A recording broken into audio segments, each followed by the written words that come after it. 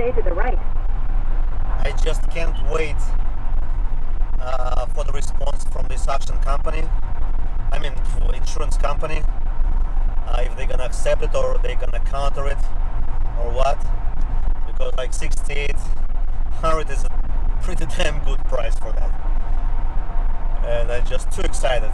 Too excited. South Auto. Unfortunately, it's not an S model, it's a base.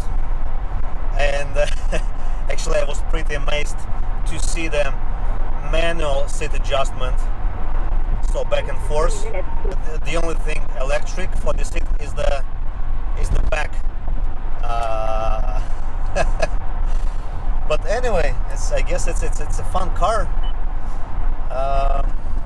And if you guys do know how to get to the back trunk when the button inside is not working, let me know, because it's kind of tight. It's kind of tight there to squeeze. Probably only if you're like very tiny person, just to get between this, like the motor compartment and the window. But yeah, if we're gonna get it, hopefully we'll see. I'm gonna show you, and we're gonna go through that together. Take care, guys. I'll keep you posted. Okay, some news, some update. So my broker shoot me the text with a screenshot that the insurance company countered 11 grand for this Cayman, and like a few minutes later he called me saying they sent another counter offer of 7,700. And I was actually about to purchase it for 9 grand, and then he told me, let me do my business, I'm gonna get back to you. So who knows, maybe we can squeeze a little less than 7,700. I'll keep you posted, guys. I just can't wait. 7,700 is anyways a good deal already, but we'll see.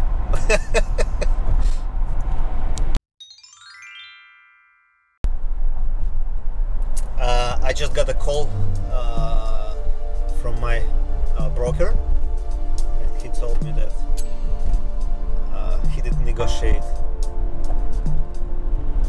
with the insurance company, and the final price is 7,300 bucks, which is insane. Oh my god! I guess it's officially the cheapest running and driving Cayman in the US. I still cannot believe. It's probably gonna take some time to get it from there. Probably a couple days. And I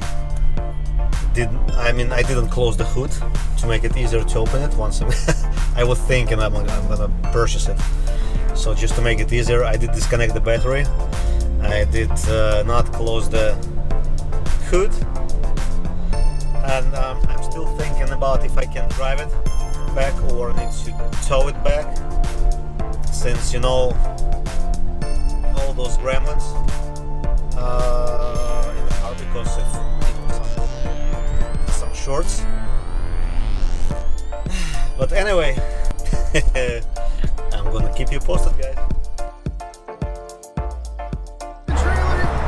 Maybe not. We could have just put it in the back of the truck and called it a day.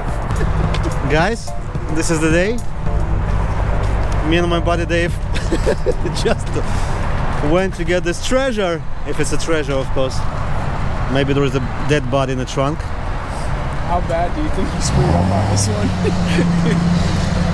But seriously, if I had one of those sled decks for the back where you put 2 snowmobiles on the back, you could have easily put it on. I mean, look at the wheel bits. I could touch both tires at the same time.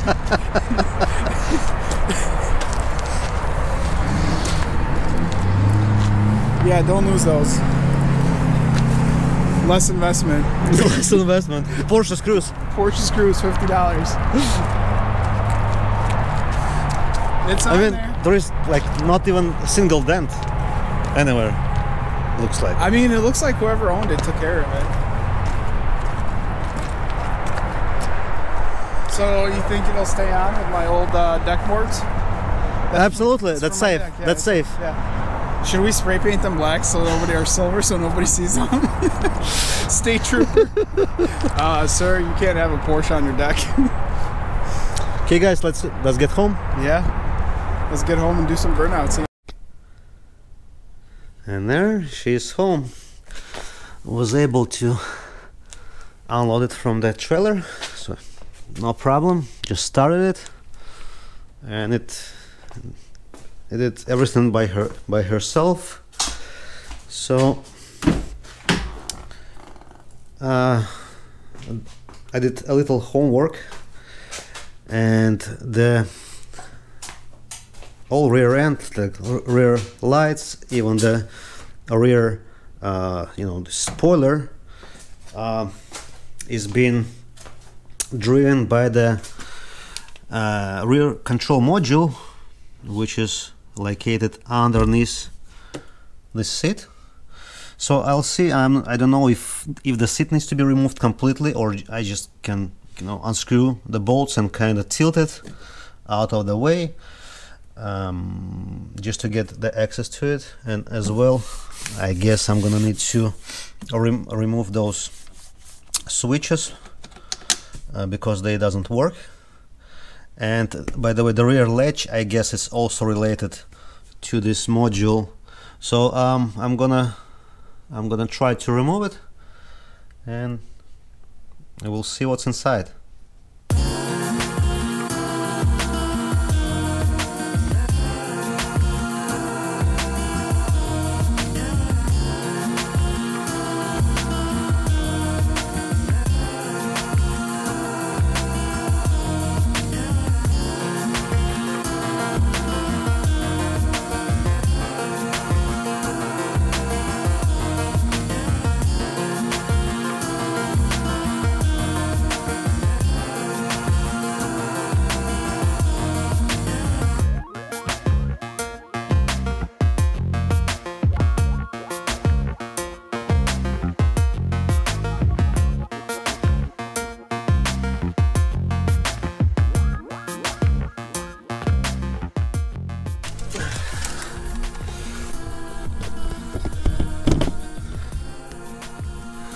Okay, I'm not sure if you'll be able to see it. I just let me get some more light from my cell phone. It's kind of dark in here, but I just disconnected the seat harness. Oh, crap. And here's the connections inside this connector, and you can see there is no any rust, oxidation, like anything, so the water didn't come up here in case it was flooded. Also there are some papers in here. I mean, it's all clean. If it was flooded, it could be probably dumped like this below the carpet or so, because I don't know, the seat from underneath looks clean. Okay, now I'll try to get the seat out, and we'll go from there. I decided not to remove the seat completely, but I just did kind of move it forward and found some cash in here.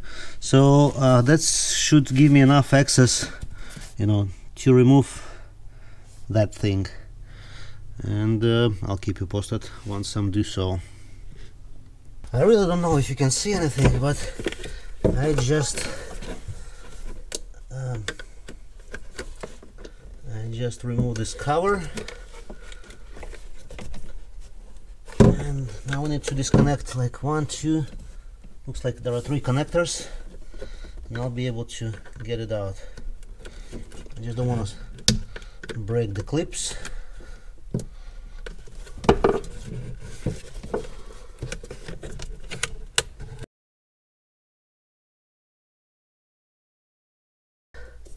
Some oxidation on this connector. So obviously the water was in this little valve.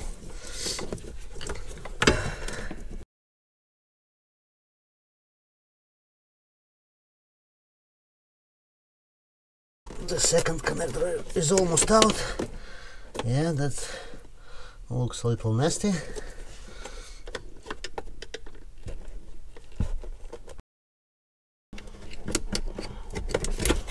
And this one looks a little nasty too. Want to take a closer look?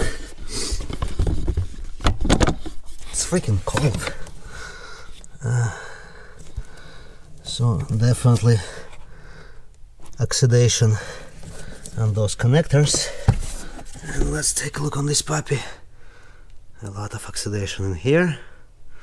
But I'm gonna take it inside and take a look what is inside this module, if it's possible to open it. But you know, it's always possible to open it, no matter what it is. It definitely has been submerged.